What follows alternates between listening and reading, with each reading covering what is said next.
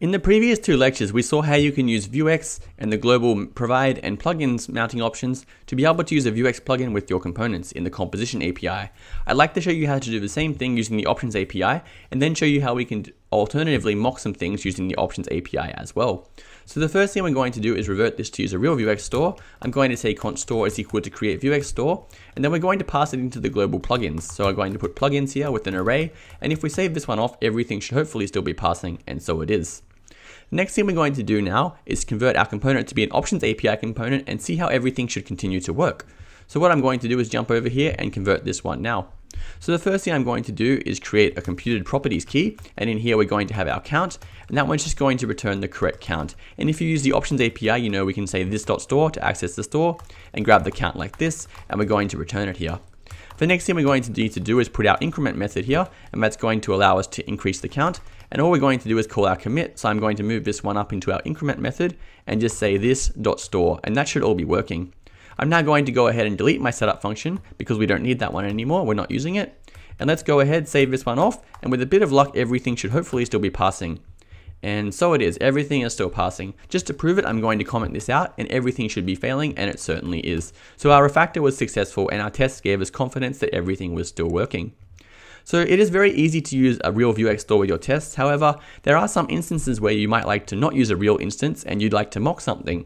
A common example of this is something like Vue Router, which is much more difficult to set up. You need to have all the correct routes and parameters to test certain things. So what I'm going to do is illustrate that here.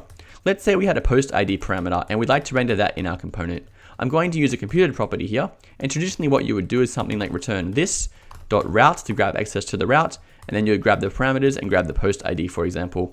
Let's jump up here and render it as well. So I'm going to create a new div here and just say post ID, and that one's going to be equal to post ID, which is a computed property. And this of course is going to fail. Let's save it off and see what happens. Everything is failing because we cannot find params of undefined, and that of course is because we haven't got a router installed. Let's go ahead and see how we can work around this.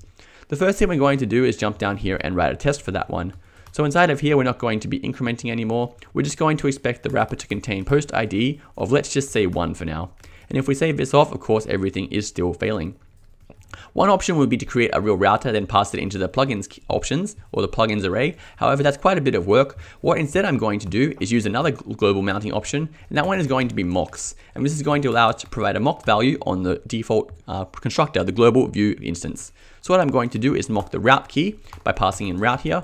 Then we're going to pass in params, and finally we're going to create a post ID in here, and I'm just going to make that one equal to 1.